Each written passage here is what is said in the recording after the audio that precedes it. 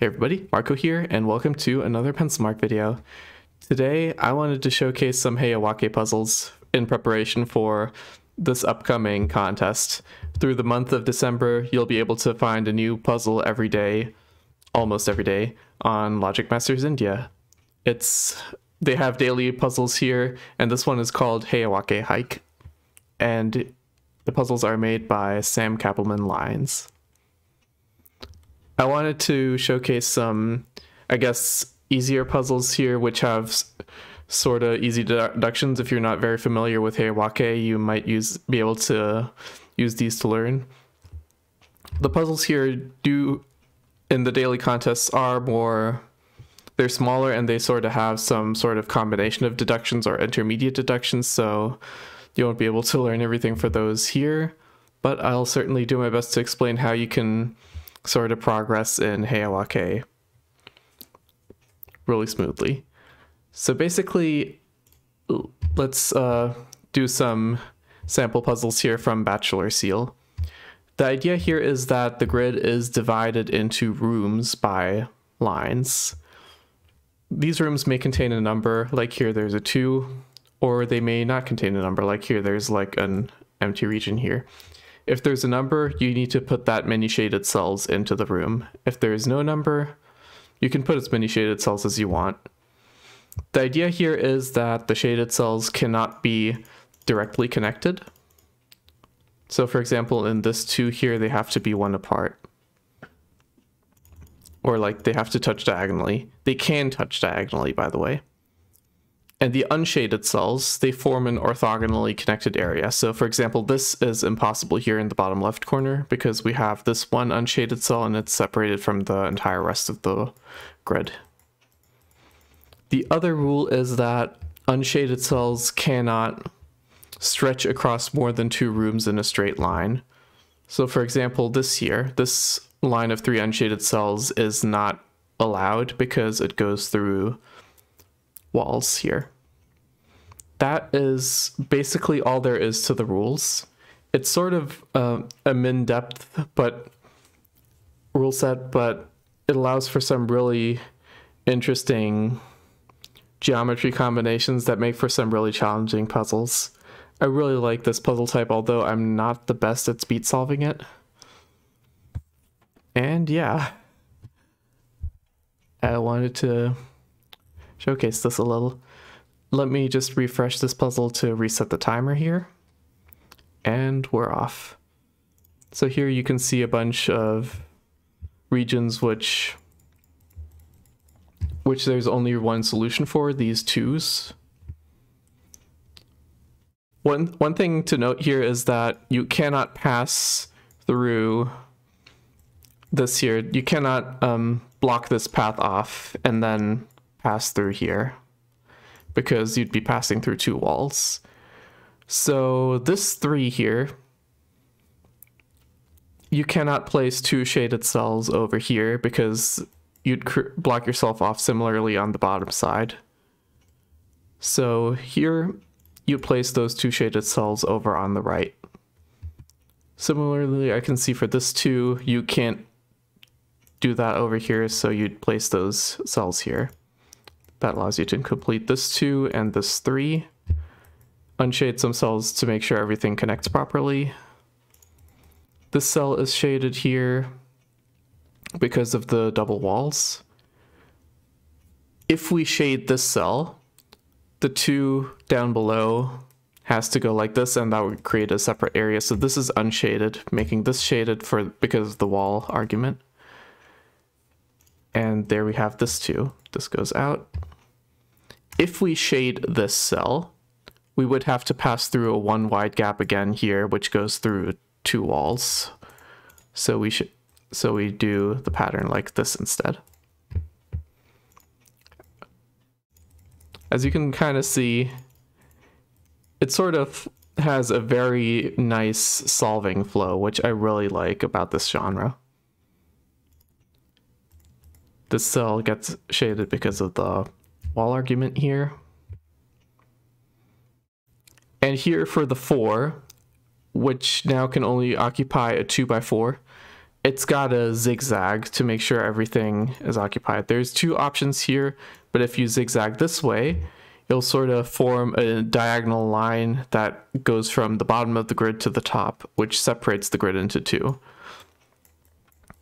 So like early on in the Heyawake solve, you'll be doing a lot of small area things, but later on you might have to make these big grid deductions to make sure that everything still stays connected in the, yeah, for the big unshaded cell region. For this 4, I could not place, you can't place shaded cells in, let's say, these 4 places, because they would make you shade all of these because of something called checkerboard parity. So if you see a region that's like a 3x3 and it's got a 4 clue, then you have to unshade these 4 cells and leave 4 out of 5 of these to be shaded. If you see a 3 in a 2x3, it can also only zigzag one of 2 ways here, which means you unshade these 2 cells because they're always gonna be unshaded no matter what.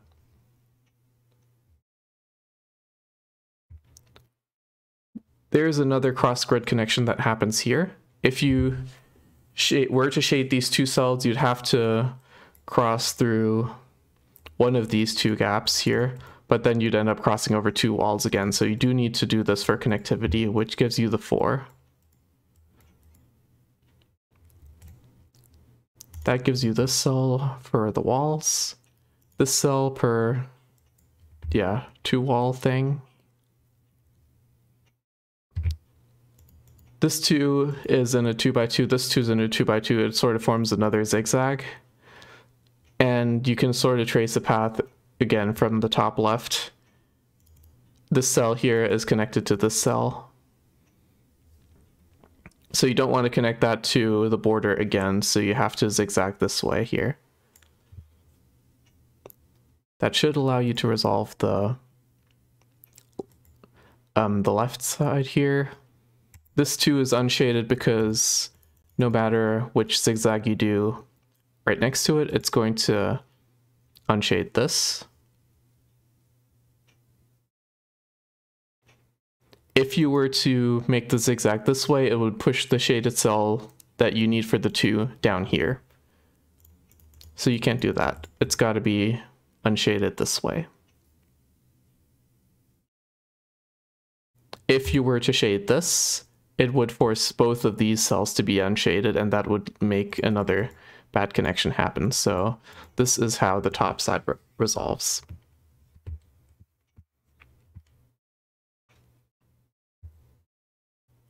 You sort of have another, I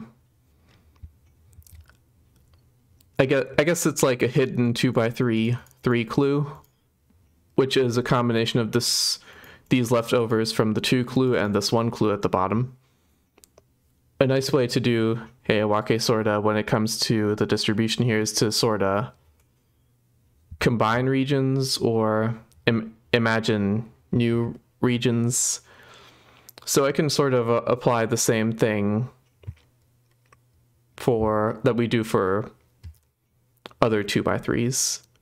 Because this is at the border, all of these 4 cells will be unshaded no matter what. And because of the wall thing, that allows us to resolve the pattern.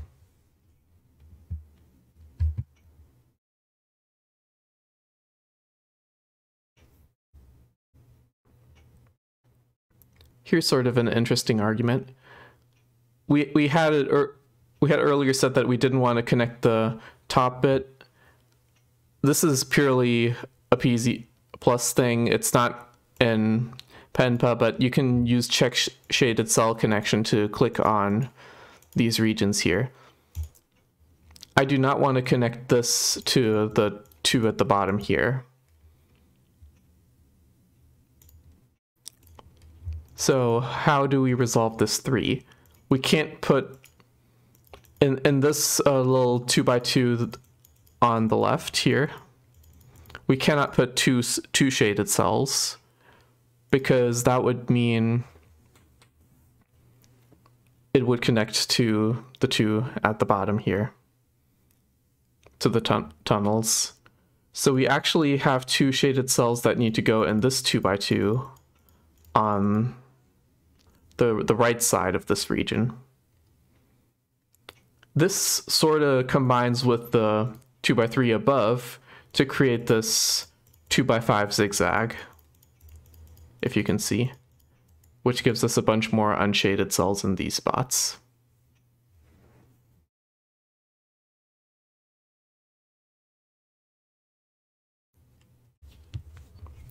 And if you were to do the zigzag like this cell being unshaded would cause this cell to be shaded. This cell would have to be shaded because of the 3 clue, and we sort of end up with the same bad connection that we wanted to avoid. So we do indeed have this zigzag. Again, we unshade these because of the 3x3 4 clue thing. And now, for the 3 clue that's next to it, if we have the zigzag resolve this way, it blocks off 2 of the candidates, which means the zigzag needs to resolve the other way.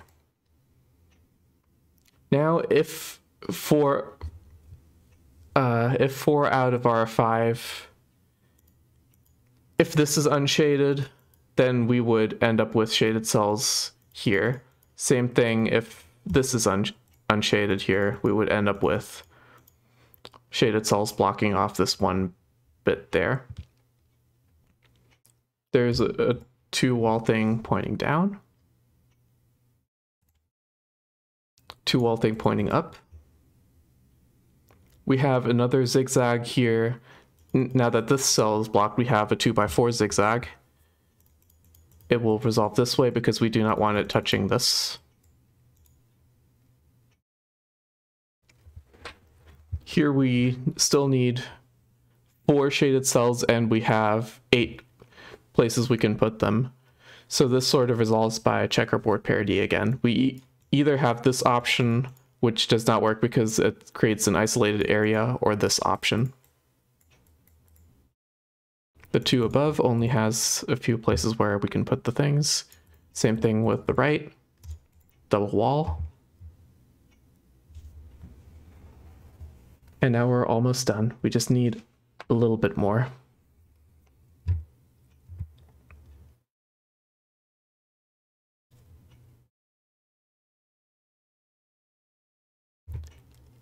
This cell being unshaded would create a double wall, so we have to shade this cell. That gives us a few shaded cells here by same argument. This here now has a double wall from the top pointing down. Satisfy the 2 clue there.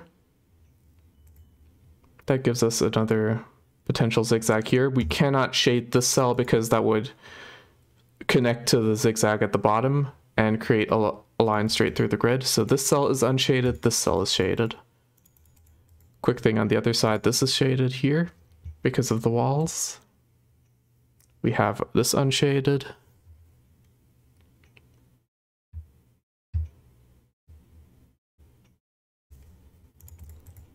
This cell up top is shaded because of the column.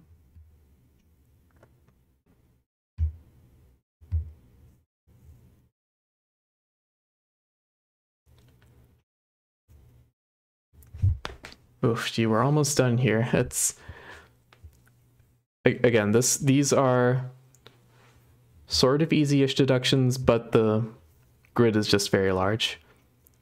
One thing here is actually kind of interesting. If we unshade this cell, it would force 2 shaded cells per the wall connection, which would create a separate area. So this cell is unshaded and these are shaded.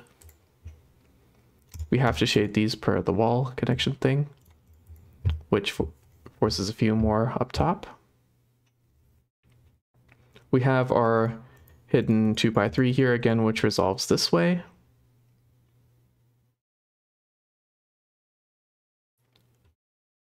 And just to check the shaded cells connection, this is a thing that which almost touches this wall, so these two cells will be unshaded for us, which makes that connect. We cannot have two shaded cells in the top 3 cells here, so they go into the bottom 3 cells, and there's only one way the rest resolves. So that is the Heyawake here. I'll speed through the second one a little bit more. Hopefully, I'll only explain the more complicated deductions here. Checkerboard parity here again. The 4x2 here in the middle, it's got another zigzag argument. Basically, these cells on the outsides will be unshaded, and that gives us a checkerboard argument on the 5. We need to do it this way here, otherwise it'll have an internal area. Zigzag patterns on the 3s here. The 0 is of course completely unshaded. The 4 in the 2x4 is a zigzag. This is now a 3x3 with a 4 clue, and it's on the side of the grid, so we cannot have a pattern like this, so we have to shade these. That gives us this 2x3, that gives us this 2x3. Shade the cell on the other side of the 4. Again, 3x3 with a 4 clue, that's gonna have those unshaded cells.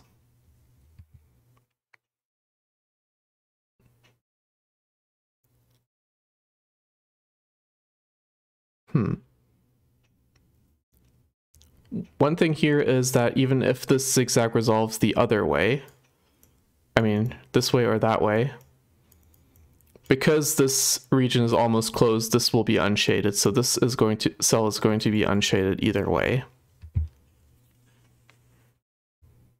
Oh yeah, this cell is unshaded, which gives us this 4, which gives us the other 4.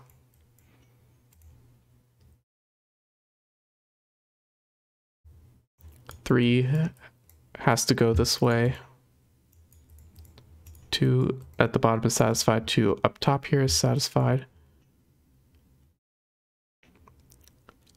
The 2 and the 1 sort of form that hidden 2x3. It can't zigzag this way, it has to zigzag the other way. Get this 2. And that's that. Now this 5 in a 4x4 is now a 4 in a 3x3, so we got a similar thing that we had on the left. The 3 zigzag is resolved. This cell has to be shaded because of walls. This region is almost closed, so we have to open it here. Yeah, the shaded cells form a diagonal from the bottom up to this cell here, so these are unshaded. Yep, just opening a path here. This cell is shaded because of walls.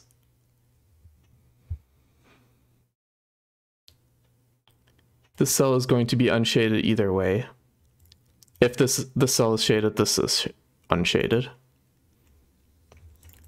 Same sort of thing with the 4 clue in a 3x3. As you can sort of see by me repeating the same phrases over and over again, a lot of being good at Heyawake is sort of seeing the same pattern happen over and over again and knowing what to do when you see the pattern. Oh yeah, walls resolve where the zigzag goes here. And that means if we shaded this cell, we would create, we would split the unshaded cells in two, so this is unshaded. This is a hidden 2x4 zigzag, which has to go this way. This cell is shaded because of walls. This is now a 2x3 3 clue. This is shaded because of the horizontal walls, which gives us the 5. 2 out of these 3 cells are unshaded. I unshaded this because if we shaded this, then we would only be able to place one shaded cell here. And I can also shade this because if we unshade this, then only 2 candidates are up there. Same reason I can shade this. That means these all go unshaded. And that sort of cascades into all of this here. Again, just making deductions with, first of all, with connectivity, and second of all, with needing to do walls. I mean, needing to do shaded cells when it goes across two room borders.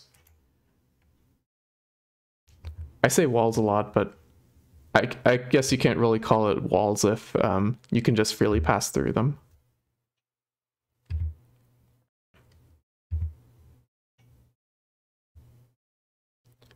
This 4 cell over here is connected to the border. We can't shade this combination of cells because it would wall it off, and we also can't shade this combination of cells because of the same thing. Only by shading these 2 cells on the right and letting it connect, yeah, can we make the connection. Same thing here with the zigzag.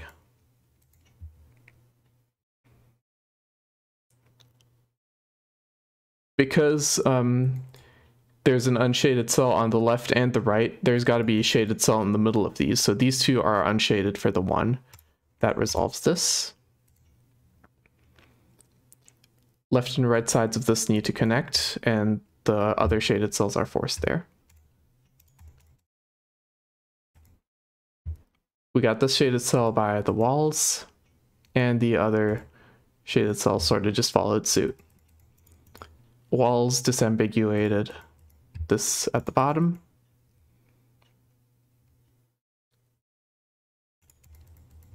Yeah, root boundaries from up top resolves this zigzag. Same thing here. Same thing here. And here too. So sometimes when you're at the end, it's all just about looking at how will I be able to place shaded cells here so that the room borders rule is held intact. Early on, it is a lot about looking at just patterns with the rooms and the number clues and which rooms have a relatively big number clue in relation to the size. Then it sort of moves on to keeping connectivity, just keeping all the unshaded cells connected while also, yeah, keeping the shaded cells apart, not making a shaded cell line go through the grid. And then later on, it's a lot more about looking at those double walls. Third one. Let's try to do this one faster here. Our border 2x3 gives us that easily. Here we actually end up with a zigzag that ends up forming because we need a shaded cell between those unshaded cell borders, which yeah, that resolves the 4. 3 gets resolved here. These 1 clues in the 1x1s are sort of gimmies here. We end up with a similar thing to the top where we have a zigzag that happens because unshaded cells on either side of a 2 wide thing are, yeah, they're both unshaded there. And we can just sort of use that here. Yeah, 2x2 twos on the border. This 2x2 in a corner only has 1 way to resolve. There's a 5 in a 3x3, that is a gimme.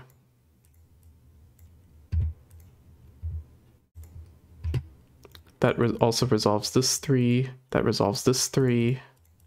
This cell is shadable. Walls over here.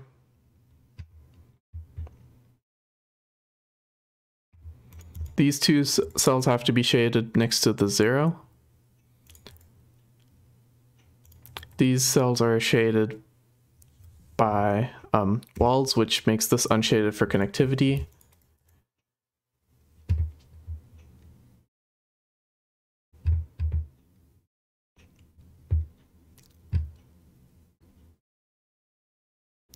I almost shaded these cells for connectivity reasons, but you can still sort of connect if you leave this unshaded, so I'm not sure there yet.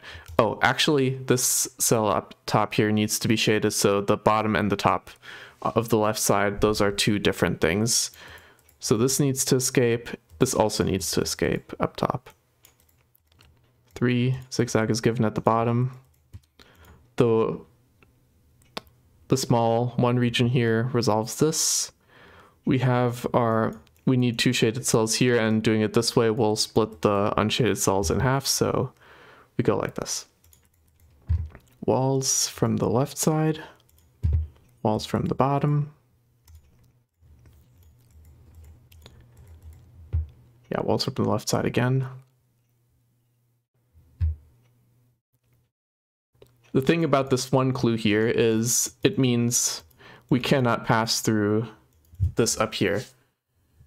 If we were to shade a cell in this spot, actually, never mind. I thought there was still a cell missing here for the 2, but it does contain both 2s. This is another thing. Don't go too fast or you might forget how to count.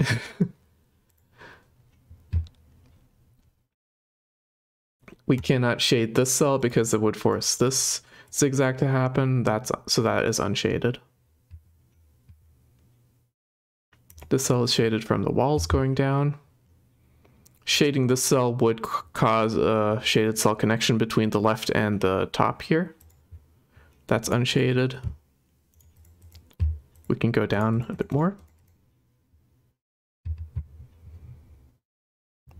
And yeah, we get a shaded cell from here.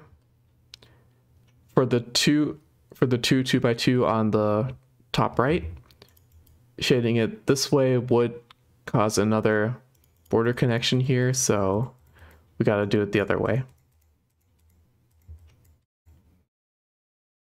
Wall connection if this region here connected by the top, so it connects by the bottom instead. We resolve the remaining ones by just getting all the clues. This cell needs to be shaded from the top. That now we can resolve the 2x3. Now we can get the shaded cells for this 2. Again, we have our hidden 2x3 on the right side here. We can't zigzag this way, so we zigzag the other way. That gives us the 2 below it as well.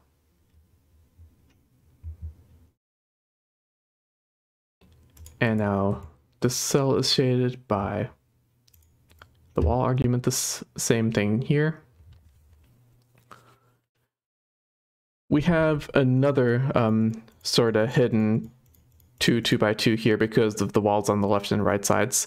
This is a thing that Bachelor Seal likes to do, sort of repeat the same idea multiple times throughout the same puzzle. So we have these unshaded. This means this here would separate the grid into 2, so this is unshaded.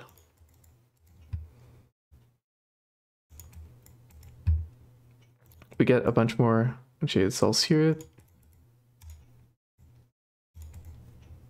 And that resolves the bottom area. Now just for this last bit, we have one more cell here that we can shade for the room borders argument.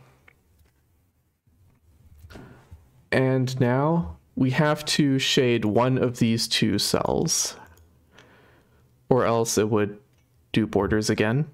And one of these 2 cells, or else it will do borders again. If we shade this cell, we'd be pushed to shade this cell, which does not work, so we have to shade this. And then we cannot shade a cell here because it'll split the board, so we go here. And that is the 3rd Heyawake of the day. Thank you very much for watching. Hope you got something out of this for easier Heyawakes. Please check out the Logic Masters India Heyawake Hike if you want some Heyawakes that are, well, they'll be a little bit smaller and a little bit more challenging, and there'll be one bite-size puzzle each day. Right now there are 4 trials, each of these just being sort of a smaller puzzle to get you in the mood. And the real first puzzle will be on the 10th of December, this Saturday. Hope to see you there. Thank you very much for watching. Bye bye.